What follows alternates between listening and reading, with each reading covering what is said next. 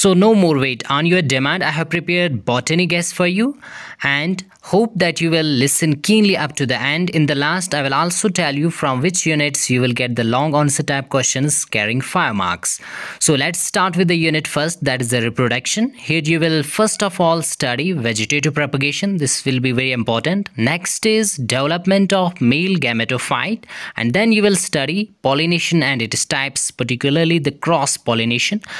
And similarly, what is double fertilization in angiosperms, its significance, and what is triple fusion.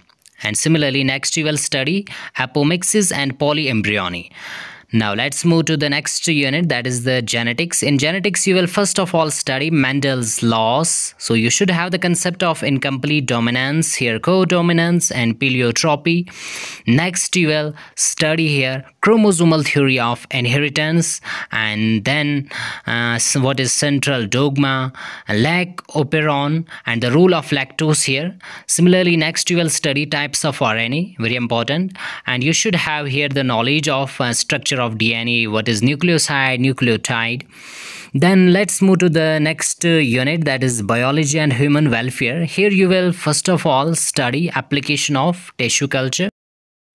Then you should have concept of single cell protein, similarly cellular totipotency and cellular pluripotency. Next you will study biopesticides, biofertilizers, biopiracy, biopatent, biofortification. Similarly here you should have the concept of genetically modified crops. This will be also important. Next is very important unit, that is the ecology and environment. Here the first important topic which you will study, that is the ecological adaptations like mutualism, competition, predation, parasitism will be most important. Next you will study pyramid of number, biomass and energy. Their diagram sketch is very important. Next you will study about carbon cycle. You should have knowledge of this. Next is very important, that is actually species, different types like endangered, extinction, right, extinct species.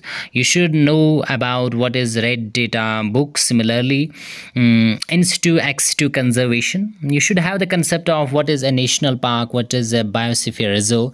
Next is pollution. I hope this you can easily write on any type of pollution. Particularly you will focus on ozone layer depletion, that is here ozone depleting substances. Similarly, greenhouse effect. What is actually biomagnification? You should have the concept of this. Next, similarly, what is deforestation, reforestation, afforestation. Similarly, next you will study succession and its types, and similarly you should have the concept of primary, secondary, net and gross productivity.